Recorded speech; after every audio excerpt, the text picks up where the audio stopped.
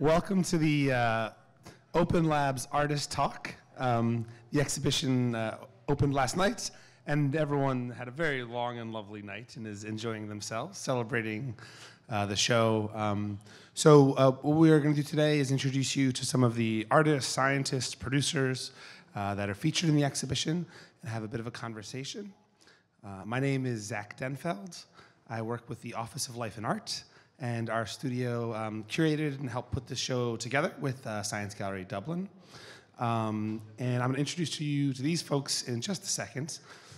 One thing I think is maybe potentially quite unique about this show is how it brings together these different spaces from around the world, here to Dublin, here to Ireland, here to Science Gallery Dublin, but that a lot of the practitioners in this space circulate between these places. So what's particularly enjoyable for me is that I know all these folks for quite a few years now. And so my own journey as an artist has brought me not only over and over again to Science Gallery Dublin, but also to their open labs. And so I think that's maybe something we'll hear a bit more about, is how people kind of share their ideas and their research across these spaces. Okay, so if you haven't seen the exhibition yet, Open Labs is a show that brings together the sort of ideas, research, tools, and methodologies of four art, science, technology hybrid spaces that exist in Finland, Netherlands, United States, and India. And each of the four Open Labs are represented by pavilions, these sort of triangular shaped items in the galleries, as well as by larger artworks produced by artists, designers, and technologists who have visited those labs at some point in their artistic journey. And we're currently sitting in Open Shop, which is the fifth lab in the show, where we'll be bringing together hands-on programming throughout the next 13 weeks, as well as folks from Trinity College sharing their research in action, and folks from the larger Dublin creative community. So stay tuned and do visit us a few times here. But let me just quickly identify the people that'll be speaking for most of this, so you won't be hearing my raspy voice. And we actually had a bit of a conversation beforehand about how people identify their own practice. So I'm gonna let them do that because it's complicated. So sitting next to me is Selby. Selby and I met randomly on the street in Paramaribo, Suriname in 2005. We literally just ran into each other, shook hands, have been friends ever since. He's representing hackers and designers. Shreyasi and I were unsure if we met when she was an undergraduate in Bangalore, but Shreyasi was a student at the Shreyasi School of Art, Design, and Technology, and then for a good number of years ran ArtScienceBLR, was one of our labs here, and is currently studying in Finland, so it's a bit closer by. Piritti is from the renamed BioaArt Society, and is not an artist, and she'll tell us what she actually is. Again, BioaArt Society, for me, was one of those lovely institutions that I ran into online and had the great pleasure of visiting their Kilpisjärvi Biological Research Station workshop residency about 3 years ago, which is in the north of Finland. We'll be hearing about that, I think. Yeah, great. And then Conor, Courtney. Oh, I said your last name. I wasn't supposed to. Sorry. Just Conor. Is a long-time Science Gallery Dublin and Science Gallery International alum, doing all kinds of projects, and for the last 2.5 years has been working in my studio as well. But here today, he's going to tell us about Public Lab, because he did a lot of the work to bring the tools from Public Lab's space and build them and learn about them so that he could teach the wider community. Yeah, great. One of the questions that a lot of people have been asking us are, how do I start my own open labs, and how do you even get into this stuff? So I might ask each of these fine folks to tell us a bit of how they got here today. What did you study? What got you interested in these sort of unusual hybrid practices? We won't let you go on too long, but love to just open up that conversation. So I studied art, new media, my bachelor, and then fine arts, my master. And I think Ellie, she's protesting the environment, so that's good. She's not here. But she asked me, can I join Hackers and Designers, or can I start my own Hackers and Designers in Dublin? And I said, well, go ahead. You just have to do it. But it's maybe not a sufficient answer to start a lab like Hackers and Designers or lab. We never called ourselves a lab though, but since... What would you call yourself? I think a group. Yeah. And what we noticed, we were running first in space, and we had to program it. And then every Thursday in the month, we organized an event which is called Hackers and Designers, and which was quite popular, and it kind of grew from that. So it was only a 4-hour evening, and then it was a weekend a month, and then we did a summer school, so that was 2 weeks a year, and it gradually developed, and more people kind of joined us, and our network grew. So I couldn't put my finger, I couldn't give a clear answer, as you can hear, how to start a thing. But I think what happens is that you have to have like-minded people, and I'm stealing Britta's sentence. You have to also have people who really are dedicated to do stuff, and who kind of, we call it in the Netherlands, pull the car. Who are driven, and we have a couple of people with us who are really good at doing this. So before we just pass on the microphone, I just want to stick with you for a second more, just because I know a bit about your history and practice. You actually kind of worked as a, I guess we could say, new media contemporary artist for a long time, but Hackers and Designers has the word designers in the title, has the word hackers, doesn't have the word artist. You know, how do these kind of 3 words, let's say hacking, art, design, sit in terms of your own thinking? And was there a transition, or were those always kind of in the mix? I definitely think they were always kind of in the mix, and we, or at least I, didn't really think about what it was. It was more, we have a common interest in learning stuff by making it. And that's definitely something we do a lot. We are interested if, like, Twitter bots, you read in the news, Twitter bots kind of voted that an orange president is in the United States now. And then we kind of curious, what are Twitter bots? Well, let's make a couple of Twitter bots, see what's actually happening.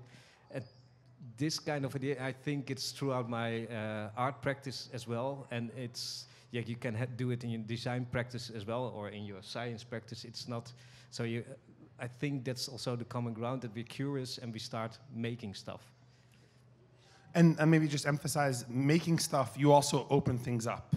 That, exactly. Like, okay, what is a Twitter bot? Let's actually just make one, but part of it is then looking at a Twitter bot, pulling off the top, opening up the code, opening up the black box. Exactly, and play with it and see what we can do with it as well. Great. By the way, we're going to have Q&A from the audience, so start thinking of your questions. In about 15 minutes, we'll hand it over to you. But first, let's hear from Shreyasi. Tell us how you got here, because you didn't actually initially study art or design, or right? I studied filmmaking, actually, for my undergrad. And that's, like, it's strange how I landed, because when I was in my undergrad, I think some of the early courses run by ArtScienceBLR had already started, because at that point it was, oh, it's so weird to hear my own voice echoing. But so when I was a student, I could see that Yashas was running these really, Yashas Shetty, who's the founder of ArtScienceBLR, he was running these really cool courses, which were the iGEM projects over summer. And hey, maybe we could just say what iGEM is for folks. Has anyone heard of iGEM? No? Okay, good, yeah. So iGEM is International Genetically Engineered Machines, I think, and it's a competition at MIT for genetically engineering things, whatever you want, and they basically give out these biobricks, and it's an open competition for universities and schools all over the world, and you participate in it and you create your own genetically modified machine. And so initially, he was running these courses while I was a student, so I'd heard about it. And once I graduated, I kind of got involved with the lab more for like, hey, you're doing some cool film stuff, because I was doing like analog film and photography, and like having a very like art science approach to like chemistry and image making. And I was joining the lab to help do some admin stuff. And then I saw all these cool things happening around me, and I had to get involved.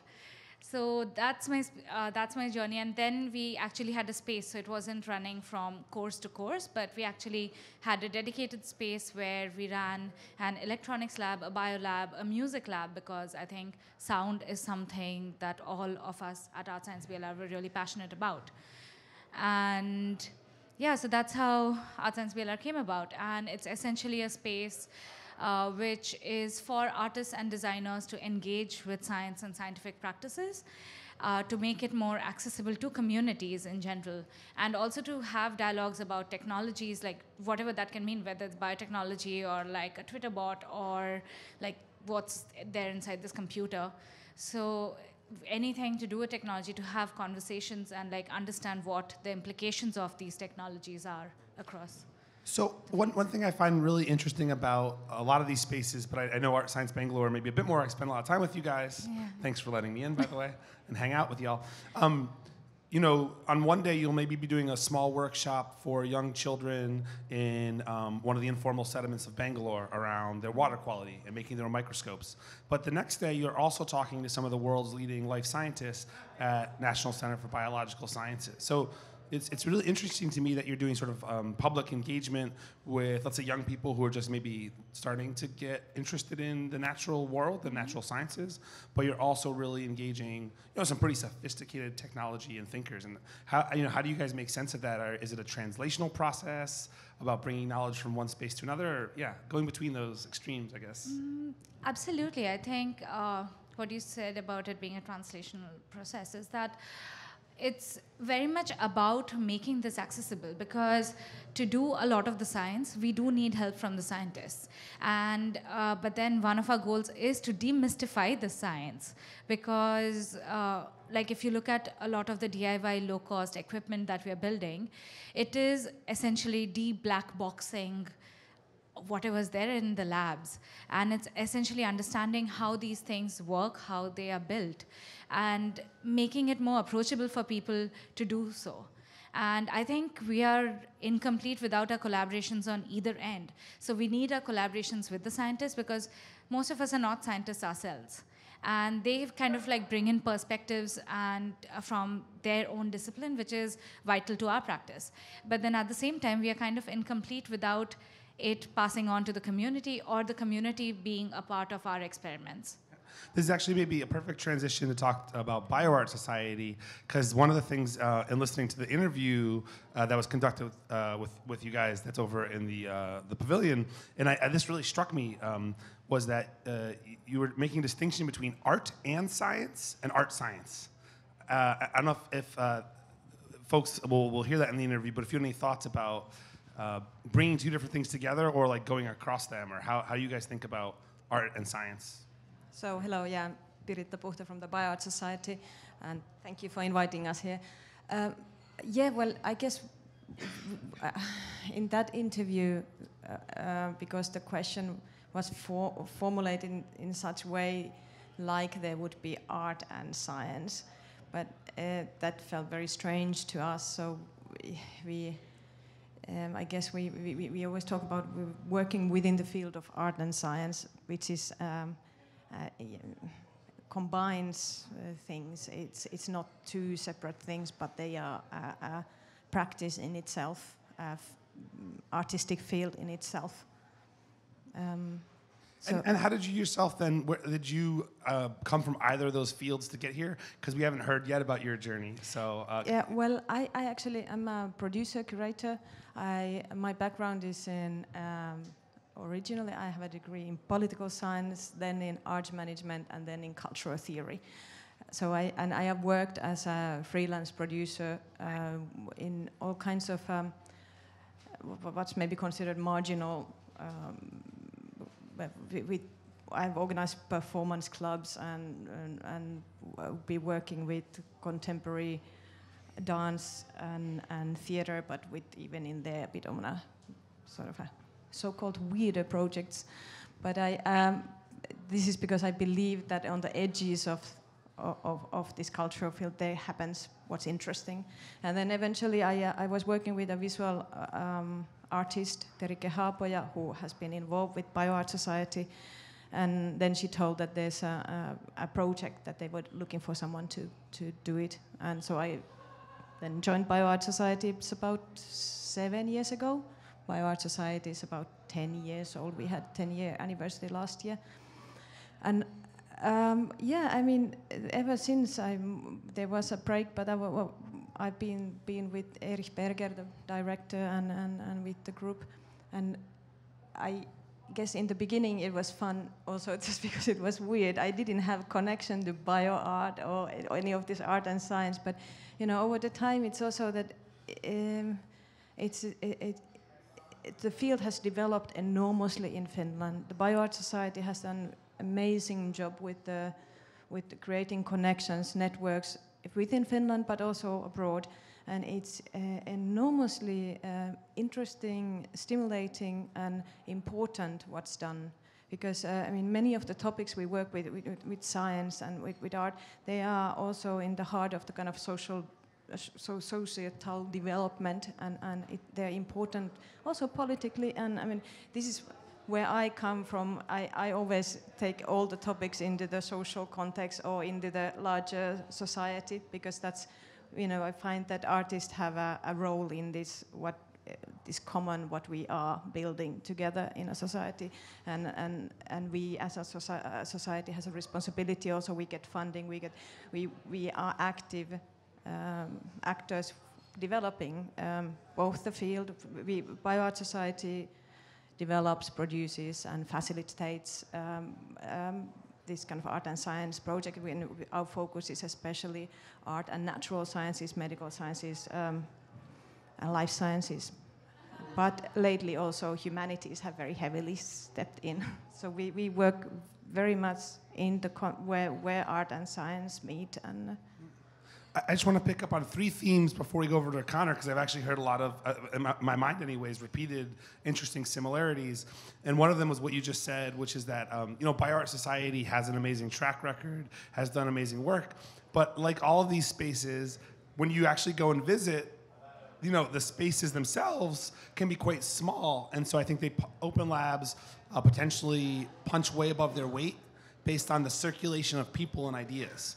So, you know, I always like to invite as many of my friends and colleagues that I can over to Dublin. And I think Science Gallery Dublin has quite a strong reputation. But then they get here and they say, oh, it's quite a bit smaller than I thought.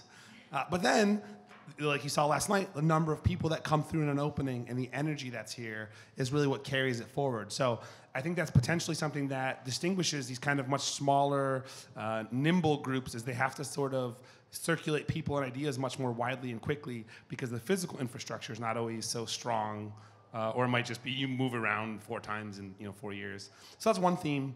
And the second theme is this sort of critical approach to technology and science. And we've used a term that maybe we should define a little bit more a few times: black box.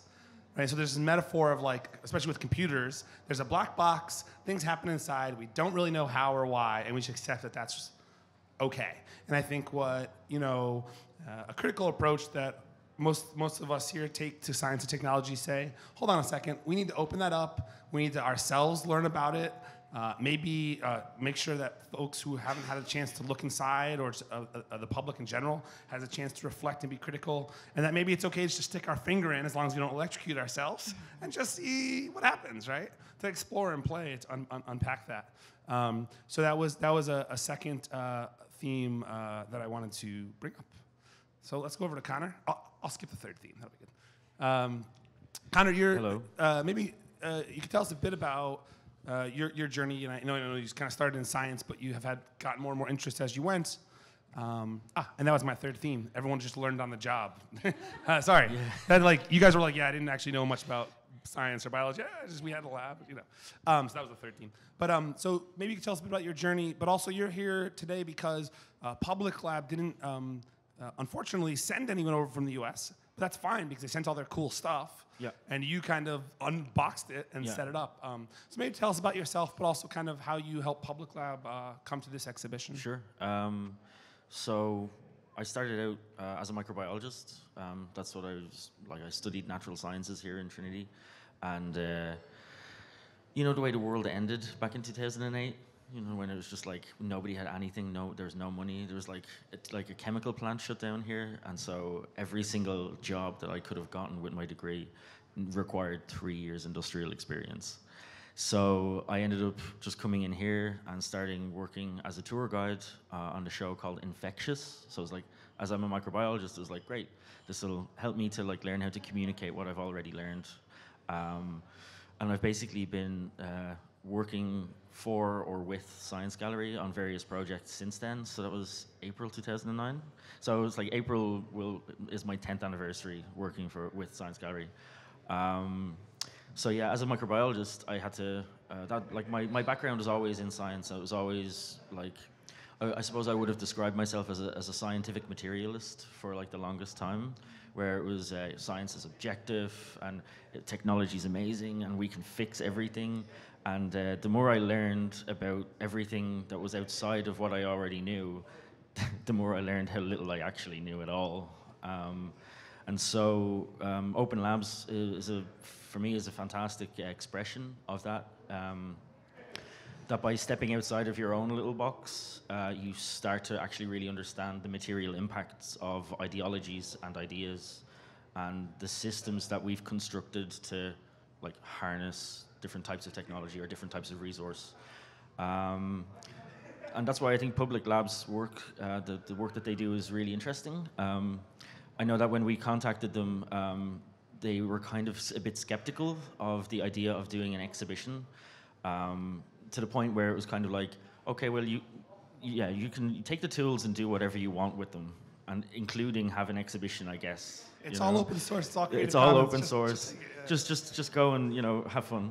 And so you took some of their tools and we created a new artwork for this show, which was a border mapping project. So we brought some kites and balloons up to just a really strange little area that's right on the border with the UK here. So it's like between the Republic and the north of Ireland. And so we wanted to examine an area that would have had a major impact in the event of like a crisis Brexit scenario. So if like a hard border went back up, there is actually a little loop on the border that is inaccessible by land unless you travel through the UK. So you'd have to go through 2 checkpoints to get home as an Irish person to this little part of Ireland that's actually just bubbles into the UK. So we went and we took photographs from above with the balloons and stitched them together into a map that's downstairs. But the thing that was really great about that was, you could just use satellite imagery to create that work as a product that's on the wall. But that's not actually what's interesting. The thing that's interesting is the process and getting down onto the ground and understanding the scale of what you're trying to map.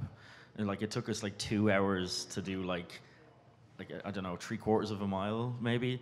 So and then you zoom out and you see the border itself is just hundreds of miles that you would have to try to. So the scale of the problem was brought home in that instance. But then also we met people who lived in the local area and talked to them about their concerns and fears or hopes around the whole chaos of the border scenario that we're like staring down the barrel of like in like 15 days. Is it 15? It's like 14 days. So it's like, so we were trying to like just basically having a conversation around borders and how they separate us. But when we went to the border and it was nothing but serenity and tranquility and the border was invisible, and it's like, it really brought home the fact that there are a lot of things that we see and experience in our lives that seem to be completely concrete, but are actually just completely imagined. And I think that just to sort of say a bit more about public labs, since they don't have an official representative here. Yeah. I think what draws us to their research and their sort of way of thinking about tools and technologies is they're really foregrounding the concerns of specific communities and creating tools that help those communities ask the questions that they want to ask. And one of the amazing stories that we heard in an interview with one of the public lab affiliates, Jose, was that it doesn't always need to be high technology, that we really need to get that out of our minds that, let's say, digital technology is somehow going to give us a better result. So as an example, there was a community that was concerned about environmental air quality and the smell that they were noticing, and there was some discussion about sensors. And then at some point, the citizens themselves became sensors, and they were asked to record when they smelled something and put a time to it. And sort of collecting that data does two things. It sort of logs the experiences of these many individuals, but then by collating it, it gives it a certain rigor and validity that we ask for in terms of environmental air quality data. It didn't necessarily come from a sensor, but the citizens themselves acted as sensors. And I thought that was a really unique story in showing how Public Lab thinks about technology, is that if a low or medium or inexpensive or high-tech solution is needed, that's great. But if what the community is asking can best be answered by using the technology of pen, paper, and a clock, that is also what needs to happen. The data is all equally valid. Yeah. You know? And actually, maybe I should ask Shreyasi to talk about that, because I see you nodding, and I know you guys think about this a lot. No, absolutely. Like, just bouncing off of that, because we've been working with communities extensively. It's been really interesting to see how many times in scientific practice and in like the quest for like, let me get the number of this parameter, you actually ignore the community that is actually that's living there. And often what they have to tell, whether it be in the form of oral history or their stories or experiences, gives you a way better indication of the conditions of that space than like all these numbers and like tools to study scientifically all these parameters can do. And which is why it's also very important to think about how we're even communicating it, because I remember one of the things when we did this extensive water collection and sampling drive along the gold fields in south of India, because we were studying the water for arsenic pollution. And one of the things that we actually asked them was that, like, would you be interested in knowing the results? And most of them were like, we don't care, because it's our life goes on. Sure, you can like come back to us and give us numbers, but we really don't care. So then it's also a question of how do you communicate, and how do you visualize whatever you've been studying so that it makes sense for people, so that it becomes a participatory process, and so that they are more involved in the environment that surrounds them. Yeah, totally. Oh, what happened? So we're going to open up to questions in just 1 second, but I did want to bring one more quick question, and I have tons more, but I want to hear what you guys have to say. But a lot of the work that you guys do is between different kinds of practices. And maybe, Selby, I can just ask you, with hackers and designers, I guess there's two things I notice. You bring together people that are potentially like in the technology community of Amsterdam, who have a lot of startup money, have a lot of energy and sort of financial support, or at least excitement in the market.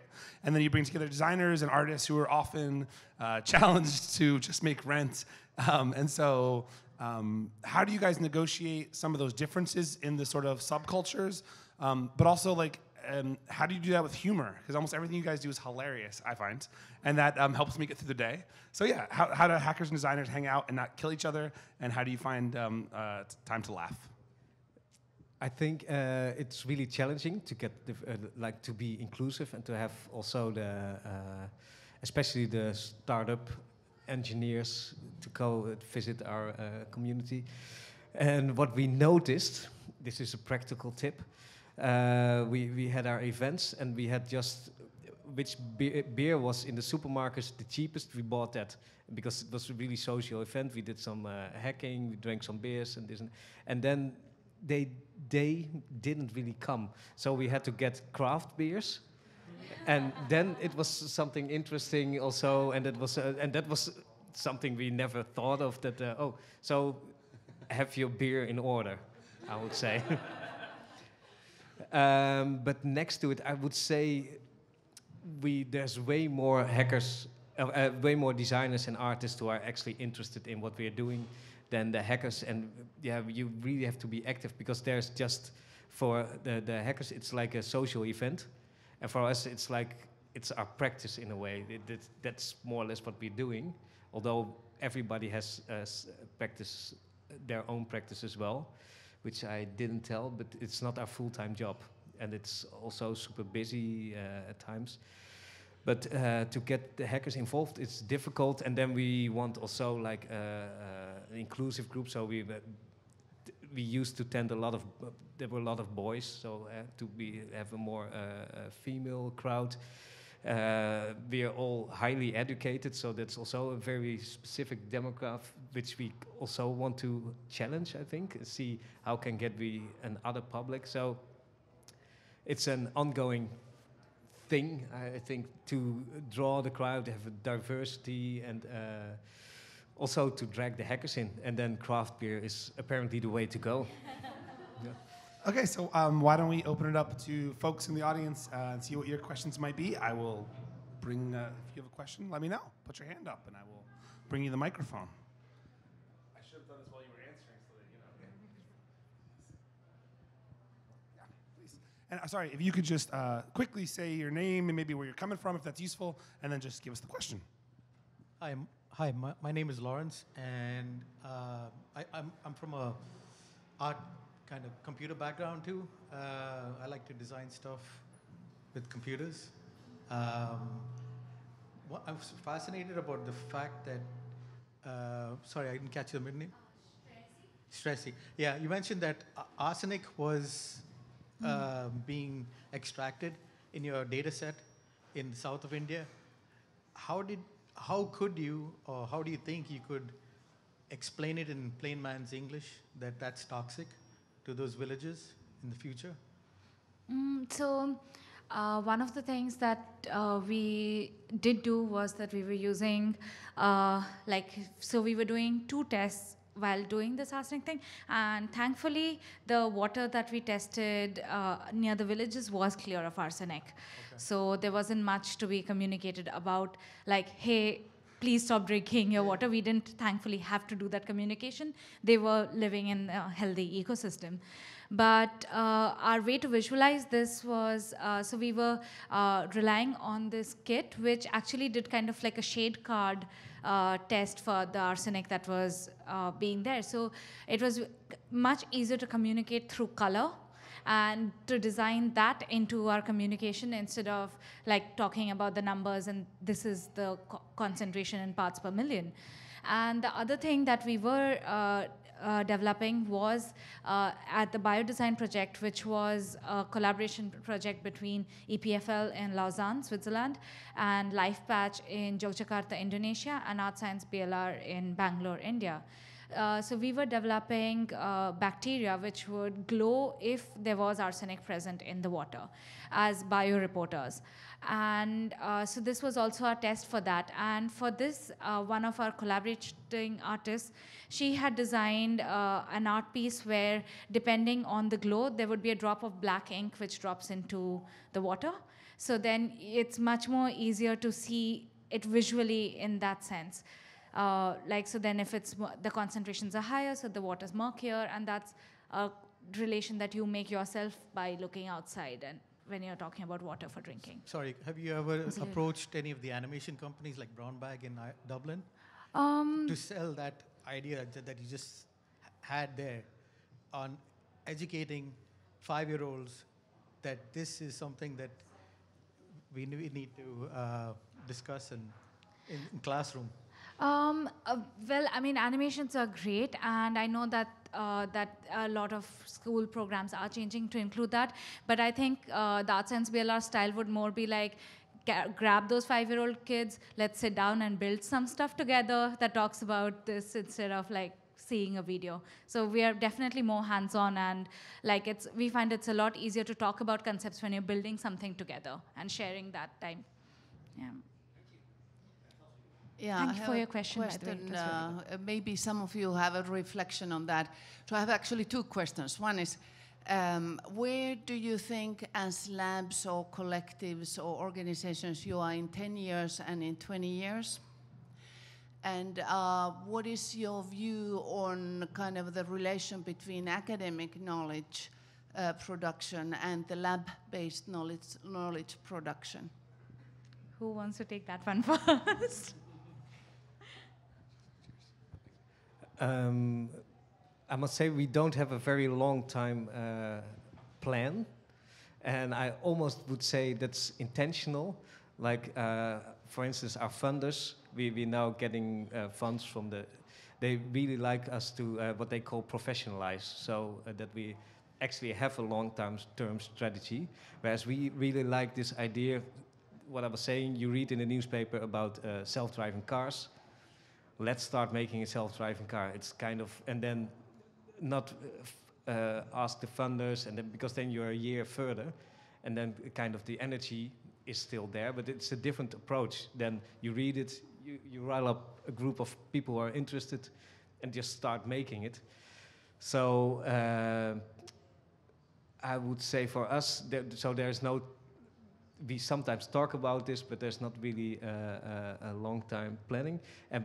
But we do like to challenge the academic system, I would say. That's very dramatically spoken, but like master's degrees and all these things, it's super expensive. And yeah, this is, I don't mean it demeaning, but yeah, what you learn, you can do it also with a group of interested people, and in other ways, and in a very hands-on as we do it. So I do think for the long term, it's like having a project next to academics, and it's not something we looking into. Oh, and so what we do is deprofessionalize. And we actually wrote it in a funding application, which was, of course, quite odd. But I think it's definitely something we think about, how these funding systems kind of work, and how to be spontaneous and energetic in a way. So I think deprofessionalization and like unlearning and demaking, like downstairs we have like the toy hacking. It's a kind of demaking kind of thing. Like you have a very nice infrastructure with a mouse and a keyboard, which works, everybody knows it. Well, let's try something which is super inconvenient and see how that works, and challenge that kind of status quo. So I don't know if I answered your question, but well. I'd like to do a thing about the academics. Yeah. It's the academic part of it. I find really fascinating, because I think we're currently living in a space where we're beginning to move away from authority and expertise-driven knowledge, like generation. Basically, we're after seeing that the more expert and authoritative like your research goes, the more you're going to have to like figure out how to communicate to people who are outside of that. Like you need interdisciplinary space in order to actually, get people together, and then you all come to a consensus on how, what the impact is of this, whatever it is that we're looking at, like the research that we're doing. So I think, we're moving away from authority and hierarchy and more to consensus and collaboration. And like that's what I would hope for the future, that the only way that we're going to be able to get through all of the challenges that are facing us right now is for us to actually band together, as opposed to trying to continue to just generate profit and pretend that we can keep going with the way the world is right now. Like, we can't do that. It's not sustainable. So I think what we're trying to do is to prototype new ways of knowing and new ways of living in the world at the same time. So. Just since we collaborate a lot with universities, and what I see is that at least for us, for the field of art and science is very strongly growing, and I think it becomes, if you can call it, more mainstream the coming years. So in about 10 years, it's difficult to say what is art and science. I mean, it's going to be a practice that people. So I don't know how it influences BioaArt Society in some sense. I mean, we are an association made by artists, scientists, so it depends on our members what they want, how they want to develop it. But I would say that and in 20 years, I would say that this is a question that what what will the universities be, for example? What are they? I mean, we live in this world where we work a lot with universities, but not that we can influence greatly on their kind of larger plans. We can influence on small scale in some collaborations and so on, and we try to find access for artists and practitioners to go and work with scientists and with the scientific kind of tools to be able to kind of spread the knowledge and the skills. But yeah, I actually, if I completely honestly say, I believe eventually at least our association will disappear because we are not needed anymore. That's how I see it. I think for ArtScienceBLR, especially, it's interesting because we actually housed within a university. I mean, within Srishti, and which is a design institute. So then the conversation actually becomes very different, but then at the same time we have been invited in the past by very academic and very proper places to come learn about our ways of doing things, because there is something there to be learned as well, and at the same time we do rely pretty heavily on academic knowledge as well. So I mean, I don't know where ArtScienceBLR will be in 10 years, but yeah, but I think it's like knowledge going both ways that's happening. So, yeah. We have time for just about one more question. If anyone has a burning one, we'd love to hear it. Okay, if there's no question, let's thank our speakers very much. Thank you, Zach. And we hope you enjoy the Open Labs exhibition and keep your eye out for future events.